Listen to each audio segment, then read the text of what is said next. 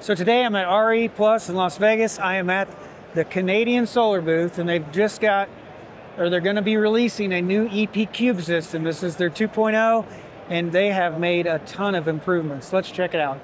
So if you guys watch my channel for a while, you know I have the original EP Cube system, and they have changed this quite a bit. So the gateway, we'll first go over it. There's a lot of components, but they've completely changed the gateway. So one thing is, they have actually made the door hinged. And on the inside here, it's completely changed. Let's see if I can take this out. We're going to go ahead and remove the panel here. But this is completely changed from last time. So let me just walk you through this right here. So we're going to have 200 amp service is going to come in here. And then this is your automatic transfer switch, your disconnect for when the power goes out. And then down here you actually have, this is new, it has a 125 amp non-backed up loads. So if you want a breaker panel that you don't want battery backed up, you can wire it up to here. Otherwise, your 200 amp service will go right through out to your normal breaker panel. And then right here is the bus where you plug in your breakers. Now the breakers that you can plug in here are going to be for the inverters. So you can stack up to, I think, like 3 inverters on here. And then you can also use smart breakers as well. So they have these Eaton smart breakers that you can put on here. They are controlled through the Wi-Fi. And then you can use those breakers to be able to turn loads on and off based off of state of charge. You can also schedule the loads. You can put like a time in there and you can have the loads turn on and off based off a time schedule. And then you could also, I think you can also turn them off based off of whether the grid is on or off. So if the power goes off, you might be able to turn them off. Not 100% sure on that, but you do have programmable Eaton breakers that you can put in here that are controlled by Wi-Fi. Now, apparently the cool thing about it is if you have a Eaton breaker panel that is compatible with that Eaton breaker, you can actually take one of those breakers and put it in your breaker panel, and the EP Cube system through the Wi-Fi can turn loads on and off in your panel through those Eaton smart breakers, which is just a huge ability to be able to control loads, especially during a power outage when you're running off of batteries. Now just to look at this system, the previous box of the gateway was plastic. This is actually metal. It has knockouts in the bottom, has knockouts in the back, which is new, knockouts on the side. And then, probably won't be able to tell, it mounts directly to the wall. It used to have some kind of brackets you had to mount. This just mounts directly to the wall. Now on this system, you can also install a 200 amp main breaker right here, so that you have a 200 amp disconnect built into here. It's just an option, so you can either have the disconnect or not, but that at least gives you that ability if you want to have it.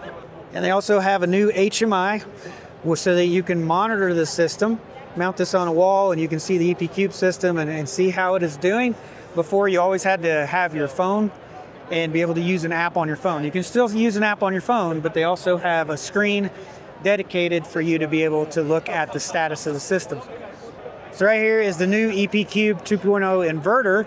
Now the big change to this is they have increased the output power. So instead of 7.6 kilowatt of output, it now has 11.5 kilowatts of output. So it's a more powerful inverter. And then it used to have 4 MPPTs. Now it has a total of 6 MPPTs on here. And you can see on the side, we got 2 disconnects here for the MPPTs. And you got a total of, it says they can do a maximum of 24,000 watts of solar can be wired to the new 2.0 EP Cube. There's a lot of improvements on here that's kind of a little bit hard to show, but one of them was the conduit entries. I had 2 of them, they're only 3/4 inch. They've improved that. We now have 3 conduit entries, and they look like they're inch and maybe 1.25 inches right there. They're definitely bigger, and now there's 3 conduit entries into the inverter. The way it mounts on the wall is different. So now you just have 1 bracket that mounts on the wall, and then you mount the inverter on it. And of course, for the batteries, they stack up like this, so you still have a base plate. The batteries stack up. They don't have brackets on the batteries no more. Before, you had a bracket, a wall bracket for each battery. Now you don't have that anymore. So the installation will definitely be easier. And then the other thing that's a huge improvement, especially to me, is the amount of battery storage that you can use. So before, you could only have 20 kilowatt hours worth of battery on a single inverter. If you wanted more battery, you had to add another inverter. Well, now they've changed that. So they've added a base plate. Down here, you see it's a double base plate. So now you got a stack of batteries here. Here's your inverter, and then you have more batteries over there.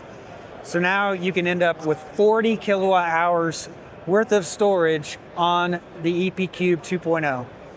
And the batteries themselves have actually changed. Before, each battery was like 3.3 kilowatt hours. Now they are 5 kilowatt hours each. They're a higher voltage. This is a high voltage system as well. I think each one of these batteries is somewhere around 50 volts. Of course, that all adds up, and that makes it, I want to say, you can use smaller wire with the high voltage batteries. You don't pull as many amps from the batteries when you're trying to produce power. It's the way the industry seems to be going is to more of a high battery voltage system, and that's what this is. But overall, the EP Cube 2.0, this has got a lot of improvements over the last one, the original one that I have at my place.